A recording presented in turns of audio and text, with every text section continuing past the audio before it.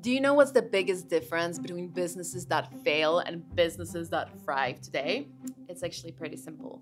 Successful businesses solve a real problem. Meet someone who actually nailed it and it really paid off. The problem? Creating high-quality product shots is expensive and very time-consuming. The solution? AI. It has been proven that good quality pictures can increase sales by even up to 33%, and 56% of consumers are way more likely to purchase from an online store if the pictures look good. So that's why when Photoroom introduced AI backgrounds, one of the most revolutionary tools in e-commerce photography, it simply blew up. But there is a plot twist. Before it became a global success, it totally flopped. We're really excited and we release it and it's a huge failure. Which only makes the story more interesting. Photoroom's journey isn't just about building one of the most powerful AI tools out there. It's a story about staying resilient, listening to users, and turning failure into innovation. And also about using bricks to put out fires. If your hair is on fire and I hand you a brick, you're happy to use the brick. So I sat down with Eliot, CTO and co-founder of Photoroom, someone who doesn't just use AI, he actually builds the AI, to talk about Studio HD, the newest upgrade to AI backgrounds born from a real urgent need to create AI backgrounds so realistic that even people who trained the model cannot tell them apart from real photos. Eliot, why is Studio HD a game changer that every business out there should know about? Well, we're really excited about Studio HD because you can generate images that are indistinguishable from reality. So think of it as if you were using a super expensive studio setup, or if you were paying for a whole shooting in the street if your products are outside. Well, now you can do it just right from your phone, and if you show it to someone, no one can tell it's been generated with AI. Studio HD is an upgrade to our product, AI backgrounds. What is the difference between AI backgrounds and Studio HD? Well, you can see it in the results for our previous version that is called V3. When you were generating an image, it struggled a little bit to generate props, for instance. So if you want to put a fork next to your meal, if you want to put people behind a car, if you want to show streets, for instance, or even the Eiffel Tower, this is something where V3 would be struggling. So it was great at minimalistic backgrounds, you know, marble table in the grass, but it was not really good at generating, you know, the real world. And Studio HD really crosses this line where now you can generate pretty much anything that comes through your mind, and it will look like as if it was shot in the real world. If we go back in time, where did the idea to even create AI backgrounds in the first place come from? Like, what was the problem that you were trying to solve? We always talk to our users, and they were telling us that, well, their dream setup is to be able to showcase their products or showcase their work just like Nike is doing, just like Dior is doing, having the most beautiful images to showcase what their product is. And so initially with Photoroom, you could remove the background, put a white background, and that was a good first step. But what people were telling us is, what if I could get the same results as this very, very expensive shooting, so expensive camera, expensive environment, the beautiful lights. And so that's where the idea came from. The very first version that we created was based off this technology called Stable Diffusion. When it came out, we thought, oh, this is game-changing, really. Like, we're going to finally be able to generate images from scratch just using text. So we work hard, the technology comes out, we spend 2-3 months working on it on this first version. We're really excited. I remember it was like towards November, and we released it, and it's a huge failure. Like, no one uses it, it's slow, it changes your product as well. That's something we learned, but like you would put, you know, a cup, or you would put any product and it would alter it a little bit. It might change the texture, might change the shape. And so people were telling us, you know, I cannot sell that because it's going to look different when the person receives it than from the picture. So we go back to the drawing board and we say, okay, there's a few things we need to do. First of all, we must not touch the product. We might improve the lighting, and that's what we do, but we will not alter the texture of the product, the shape of the product. And then it needs to be really fast. Used to be that it was taking 1 minute on the phone. You have other stuff to do. You have to run your business. Like what, 2 seconds? Not even? And now it takes a few seconds, and you get beautiful results in just a few seconds. We can talk about it later, but that's something we're quite proud about on Studio HD, is that it still maintains this very, very fast generation time. And so yeah, we go back to the drawing board and we ship this first version. And in just a few seconds, it was changing the background. So it's not touching your product, just changing the background. And it solves the issue of, I worked hard to create this product. I want it to be showcased in a beautiful environment. And so that's what AI background was about. The initial failure didn't really stop you. It sounds like it motivated the team to just push harder, right? Well, pretty much. Well, obviously we were disappointed. We worked hard on this feature, and not many people used it and liked it. So again, we went to talk to people and said, hey, what's the issue? And so they surfaced a bunch of issues, and so that's what allowed us to create this new version that doesn't alter the product and that is really fast. We were motivated to solve the initial problem, which was showcasing your product in a beautiful environment. I'm curious to know, how does it work in terms of like keeping that motivation and that spirit alive? Like, how did you know that there is potential and it's worth? Because initially you got negative feedback, right? So like, how did you know that there is potential and you should keep working on this? Yes, one good way to think about it is if you remove AI from just the idea, you go back to the initial problem. Like, okay, what if we could in a few seconds do like a photo shooting? And so that was the initial problem that we knew people had. And so what didn't work in the first version is that we were not close enough from solving that problem, but that we knew that people had that issue. Some people call it a hair on fire problem. If your hair is on fire and I hand you a brick, you're happy to use the brick. Like it's this kind of problem where it's like it's so important to solve. Is it a French saying? No, it's a like startup domain saying like you should focus on hair on fire problems.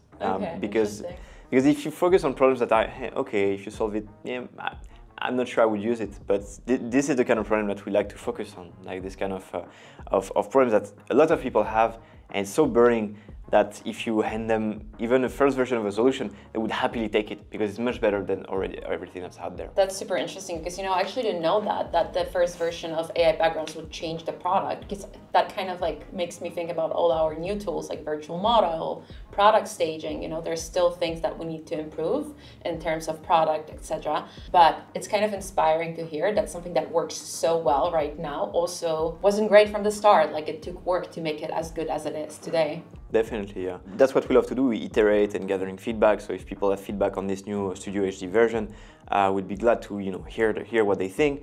We already got good feedback. Some people, they still want the minimalistic version, so they can still switch to the previous version.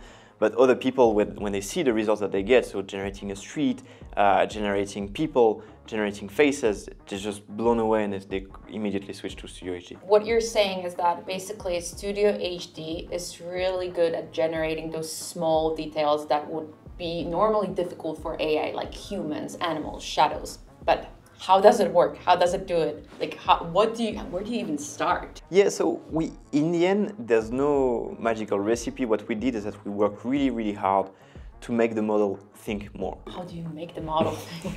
It's just you give it more time to think. So the previous version was using 5 times less power to generate those results. And so what we worked hard on is giving the ability of the model to spend more time to think about those details. So it generates the first version of the image, and then it thinks more, okay, here there's a human, but maybe it doesn't look good enough, so I'm going to improve it. And then this street, maybe the windows, they don't look straight, so I'm going to fix it. And so it really spends more time refining the image and the result. The challenge, if you do that, is that people, they don't want to wait.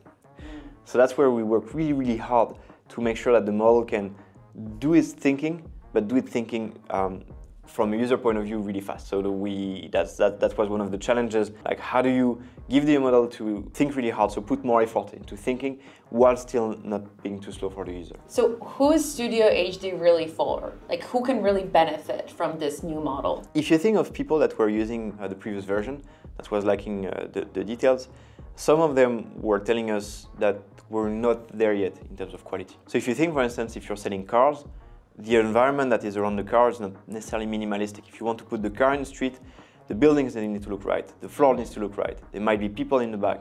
And so if all of those elements, they don't look right, the person buying or renting the car will probably be not really trusting your product or your website. Another example is, for instance, for food. If you're showcasing food, you might want to have other things around the food. And so having a fork, a knife. A fork has a surprisingly uncommon shape in terms of if you think of the real world, it's a human invention. And so V3 would struggle to generate it, you know, having the four spikes and having them all look the same. And so Studio is really good at this, having all the props around your object. Might it be more food that you want to put around, might it be cutlery, plates, and generating all of those is something Studio is really great at. And the last one is something that we're quite excited about, is the ability to generate humans. You know, we know that the conversion rate of products online, they go through the roof if you add humans to the image. So it's true for furniture, it's true for any cosmetics, it's true for jewelry as well. And so we're finally able to generate realistic humans. So think about hands, faces, or just in general people if you want them to put them behind your product or next to your product. So we're really getting to a level where you can generate images that are indistinguishable from reality, because there's nothing that the model cannot generate. Yeah, I mean, the quality is truly crazy. I mean, sometimes even us, like we work with AI, we see these images every single day, and I think majority of people in here wouldn't be able to tell AI from reality apart because it's getting so good, right? Yes, and we were doing a test on the previous models, and we will go in the street and show people, okay, two images, which one do you think is real, which one is not? And we had to use minimalistic scenes, you know, because the model couldn't generate those. And now, as we're training those models, we're evaluating so the original image, so the product with its real-world background, and then the generated one. And most of the time, it's hard to tell the difference. It's like, okay, which one is real? Like, is there a bug? Or actually, sometimes I look at the real world and I'm like, this something wrong here. And sometimes it's the real image, and the generated one is too perfect, and I cannot tell which one is which. So it's true that even having trained the model, I cannot tell the difference between the two. That's crazy. When you're working on a project like this, is there like a specific moment when you realize that you're really onto something good, that this is really going to work out? I think those moments where you cannot tell the difference between a generated image and a real one are definitely one of them. But on our side, it's really when we confront it to the users. So we did a lot of user testing with that model, and you should see the faces of the users when they try it out, when they play with the model and they see that anything they can think about, they can create it. So there's no more limit of you have to work around what the model can generate or cannot generate.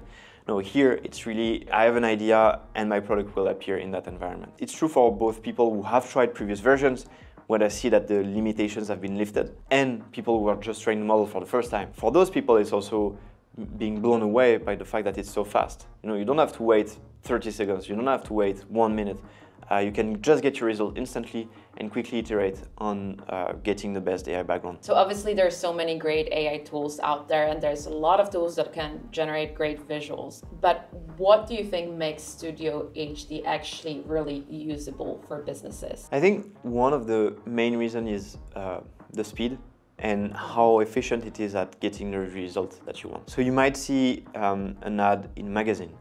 You might see something in the street, or you might see something online, and instantly, whatever your product is, you can just drop it in Photoroom and get a similar result. And so this efficiency, we believe, is really key, because as a business owner, you have other things to do than spending time creating images. If you're a chef, cooking is more important. If you're making jewelry, thinking of your next product line for the next season is more important. And that's what's really important, is that in just a few seconds, you get the result that you want, and the model listens to whatever input you give it. It's super easy to use, like literally anyone can use it. Probably one of the easiest AI tools to generate images, right? Definitely, you don't have to go into installing Discord and typing text even. You just drop your image, select the AI background, and we'll have beautiful templates for you. And if you want to go into details, or if you want to start from a template and go inside, you know, fine-tuning it to add a few ideas that you have. So for instance, I don't know, if we generate something, we put your product on a beach and you want to add flowers around it, that's something you can do in just a few seconds. And so yes, it's a very good mix between ease of use and also control of the output. What were the biggest technical or creative challenges behind working on a product like this? Definitely the biggest challenge was how do we keep it fast for the user. So we have a machine learning team, an AI team, which is a bunch of engineers that are really smart and great at what they do. And the initial version of Studio and Studio HD, if you don't optimize it at all, I think it takes 30 seconds to generate an image. And so they took this and they got it down to just a few seconds. So 30 seconds was too much for people? Definitely, because you just start generating an image and I don't know, you get this notification and you think, okay, what else do I have to do on my phone? And if you want to try 5 things, well, with 30 seconds and the typing is like, 3 minutes, sometimes 5 minutes. And so with just being able to generate in just a few seconds, you can iterate much more until you get the result that you want. Because every time you try something, well, you get the result almost instantly. And so that's something that's really important. So optimizing the algorithm to be really fast is something that we work really hard on in order to get the best results for our users. And then just making sure that the presets and the scenes, they were also working well for this new HD model.